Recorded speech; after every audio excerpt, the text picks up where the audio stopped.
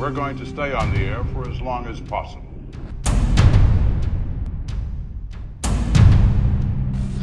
All we can say is what we've been repeating all morning. Get to any kind of underground shelter.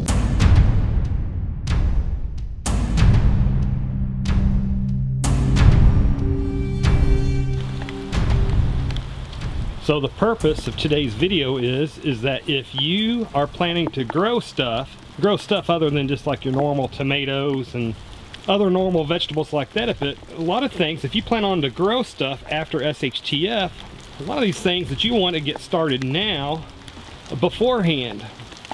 A lot of these things, several different things that you can grow after SHTF, sometimes they take several years before they will actually start producing fruit or producing food that you can actually eat. These raspberry bushes here, these larger ones like this, were actually here last year. I think this is the third year for them. Last year these larger ones were here and actually produced a little bit of fruit for us, but not a whole lot. But all of these smaller ones that you see in the bed, all of these little small ones, down there, down there, down here, down there, down there, these are all new this year. If you're not familiar with how raspberry bushes operate, or work, I guess you call it, is these plants will actually, their root will go underground and pop up as a new plant a foot or so away. So in essence, you can actually start off with one raspberry bush, and then over a couple years time you can have multiple raspberry bushes. So that's just another thing, that if you are planning on growing raspberry bushes at your bug out location, you might want to go ahead and get them started now. That way, if SHTF happens in the future, you could have a good bunch of them. Now, one thing I like about raspberry bushes is they have all these little thorns on them, and these can make a natural, where you can use these to make a natural barrier.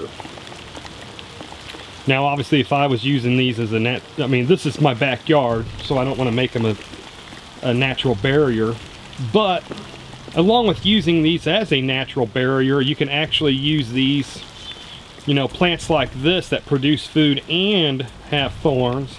You can actually use these where they force people to go where you want them, where you could actually use these to funnel people into a kill zone. Make sure I'm articulating this correctly. If you are trying to make your retreat, your bug out location, defendable, you can use these, of course a lot more of them, a thicker bed of them, I guess you call them. You can use these to force people to go where you want them to go, and force them into a kill zone, which would be in range of whatever firepower that you have, or booby traps, or whatever you use your imagination to defend your bug out location with.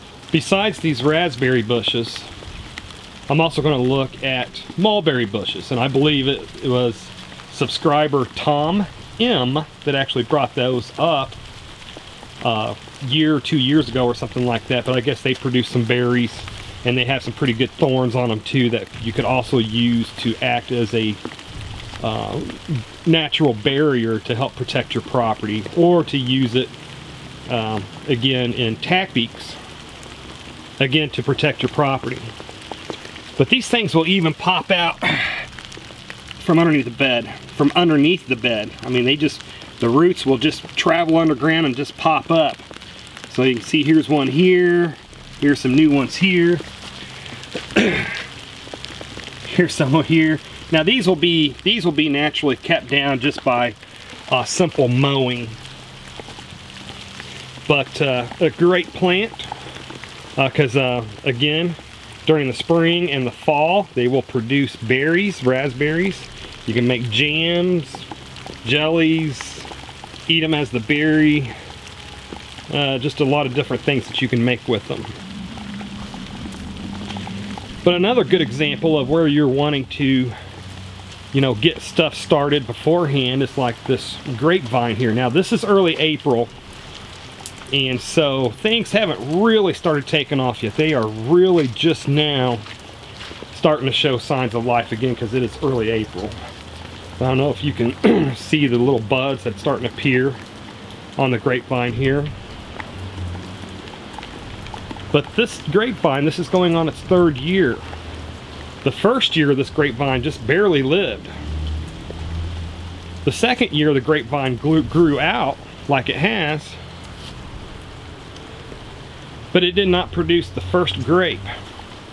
So now what I'm hoping of is this 3rd year that it will actually produce grapes this year. That's my hopes. We'll find out. But my point that I'm trying to make here in this video is, if I'm trying to do plants like this and being dependent on plants like this to survive, I would die of starvation before a lot of this stuff actually started producing fruit. Now obviously I just wouldn't plan on a handful of raspberry bushes and 1 or 2 grapevines to try to eat on after SHTF. But my point is that as soon as you can possibly you want to get this stuff started, so that if SHTF does happen, you will be able to eat. This stuff will be producing food by that point. Obviously, unless it happens tomorrow or in the next week or something like that. Now for you folks that plan on doing guerrilla gardening after SHTF, you know, and I've said this in another video, is what area are you planning on doing this guerrilla gardening? And have you already planted stuff there so that if SHTF happens a month from now or a year from now or 2 years from now, that guerrilla gardening is already producing fruit or not vegetables, but whatever edible stuff, because you don't want SHTF to happen, you to go to your bug out location being dependent on a guerrilla garden that you are just now starting and that has no food on it to eat yet.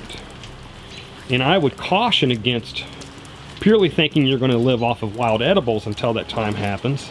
Because from my understanding, and I'm no expert, but from my understanding, most wild edibles are not that calorie dense. They'll produce, you know, some of them are good for medicines, a lot of them are good for flavoring, a lot of them are good for extra nutrients, but they're not the bulk of your meal. They're not going to be enough calories to keep you alive. So again, it's early April. It's not safe yet to plant. I got my garden beds ready. So in my area, Mother's Day is the date. Any date after Mother's Day, it's super duper rare to ever get a overnight frost that would kill your plants off. So I'm just waiting on Mother's Day. That's a little bit over a month from now. Also, my strawberry plants have done very well so far. They survived the winter. So I planted these last spring in this garden bed, and they grew throughout the summer, and then they just sat here during the winter. And I did not know if they would survive or not, but they have. And now it's early spring, and they're green, and they're getting flowers. And of course, where those flowers are, will end up being strawberries. Now, I am going to end up putting about 2 or 3 more strawberry plants.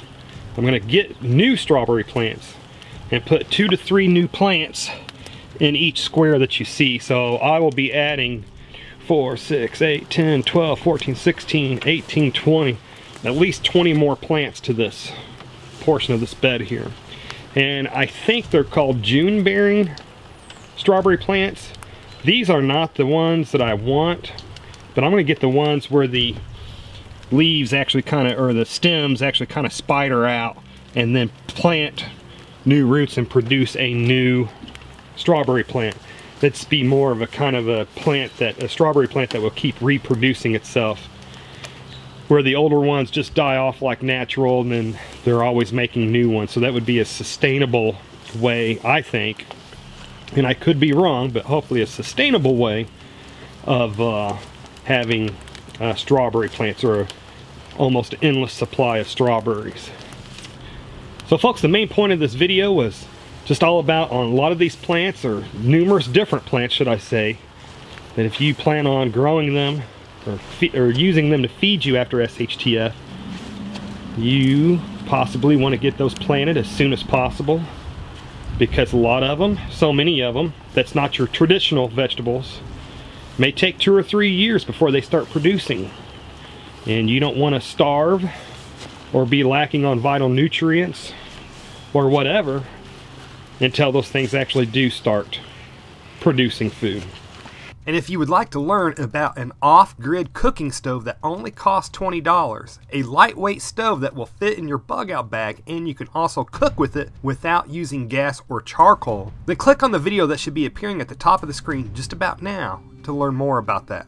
And if you would like to learn how you can find and join a pre-existing prepper group, or even to start your own prepper group so that you have a better chance of survival after SHTF, then click on the video that should be appearing on the right side of the screen just about now.